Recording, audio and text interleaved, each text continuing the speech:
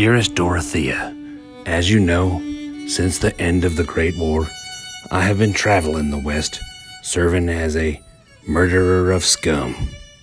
And it was upon the small town of Blackwater Creek that I discovered a band of former Confederates turned outlaws living in an abandoned fort.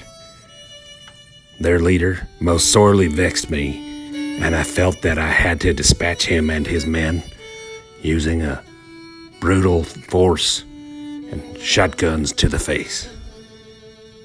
But several times they shot me and they wounded my horse, and I have to confess that in a fit of pique, I stacked their bodies like cordwood, and then turned loose upon them a Maxim gun, a newfangled type of weapon from Germany that shoots a most fearsome number of bullets per minute.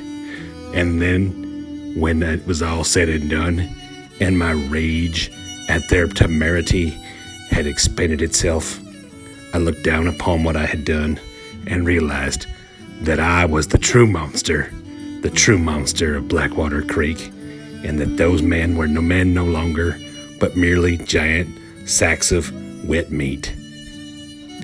In yours, my love, I do write this letter, hoping that you find it quite horrifying. I enclose these photos for your perusal. Do not show them to the children.